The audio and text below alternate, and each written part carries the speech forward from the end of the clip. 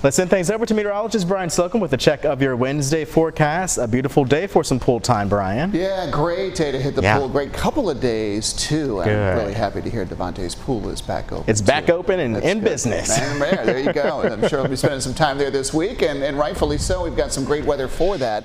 Temperatures over the area this morning running a bit cool for a swim, especially out west, where temperatures are largely in the lower 50s. We're in the upper 50s to near 60 from Surrey into Wilkes counties and low to mid 60s across the Triad, as mild as 66 in Burlington. These temps are down 10 to 15 degrees from where we were yesterday at this time.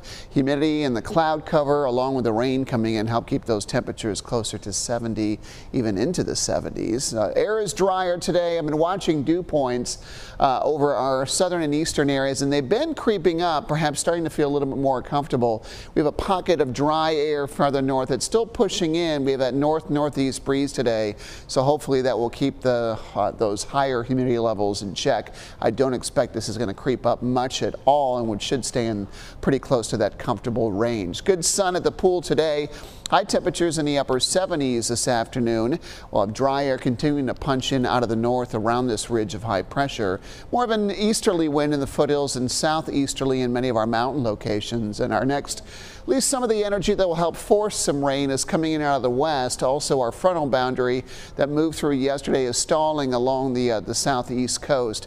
That will start to push back later on this weekend and bring back steamier conditions, and then perhaps a few storms later each day.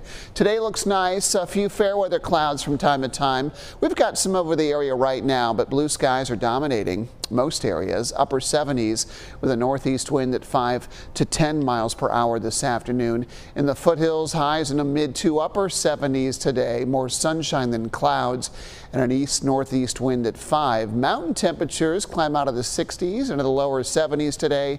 Mostly sunny for you, with southeast winds at about 5 miles per hour this afternoon. That rain pushed offshore, but watch as the winds begin to shift later on this week. Some showers and a few thunderstorms may begin to push back. We're sunny for the most part. I think Friday will start to build at least some cloud cover back in, but at least it's patchy clouds and sun, and some of those late day storms may ease out of the eastern part of the state and into our area, with better coverage perhaps into Saturday and for Sunday. Temperatures will be on the upswing as well. Some more numerous storms are expected. Gets a little more humid this weekend, with high temperatures holding steady in the mid 80s into next week.